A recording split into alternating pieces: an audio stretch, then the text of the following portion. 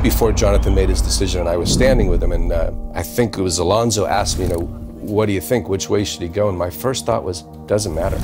You could end up being, the backbone of the future U.S. team, or pursue these opportunities right now in Mexico. But you could also tear your knee out, and next week you're still going to have a great family. And I said that to Alonso, and I'm sure in his mind it wasn't as important. But to me, they are the American dream in the sense that Alonso immigrated. They are two people who've raised two boys. It is obvious from meeting them that they are a uniquely great family. Being a Mexican-American, Jonathan Gonzalez is one of those youth players. It gives us hope, it gives us faith in that even us, even small Mexican-American children could also reach that level. Sabemos que es algo difícil, pero no imposible. Si Jonathan no llega a ir a Rusia, no es el fin del mundo. Yo pienso que este proceso de Jonathan es a largo plazo. Va a ser, hay más competencia. Jonathan tiene muchos años hacia futuro en portar este uniforme. If he is selected, great. You've worked hard, you deserve it. But if he doesn't get the call up, he's young, he's got a whole life ahead of him. It doesn't stop here. You just need to keep pushing and keep showing that you're capable of being there. And we're going to support him one way or another. We're in it to win it. That's it.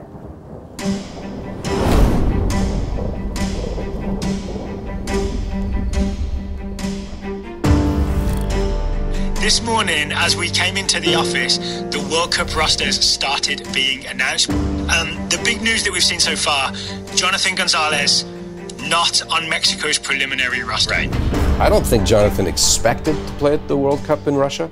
Sure, he held out dreams. I texted with Jonathan after he didn't make the original roster. He was happy.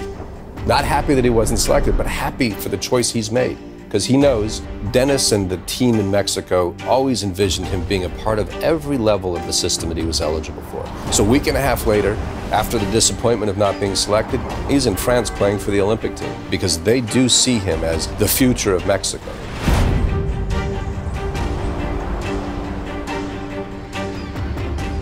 Well, the Toulon Tournament historically has been a great place for a kid who wants to be seen by European scouts and clubs. He is playing on the under-23 Olympic age team for Mexico, one of the youngest players, with 11 other teams playing in front of these scouts so that he can live his dream to go play in Europe.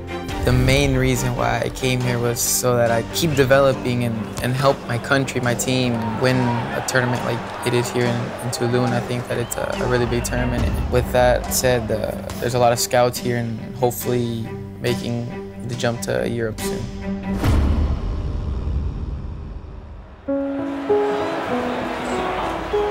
Everybody just seems to have this thing, we focus so much on the World Cup that we think the world will end in late July. There's a whole world to continue, hopefully. This whole world will continue turning, more soccer will happen in August, September and beyond. Jonathan Gonzalez means a lot for these kids and for the kids that are already in clubs in Mexico that are from Alianza.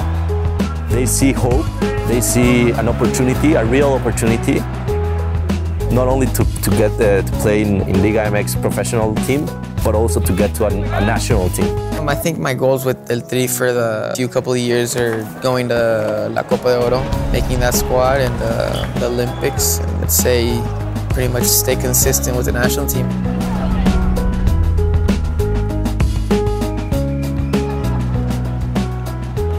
Next season, it will be the hardest season for him because he's not the rookie anymore.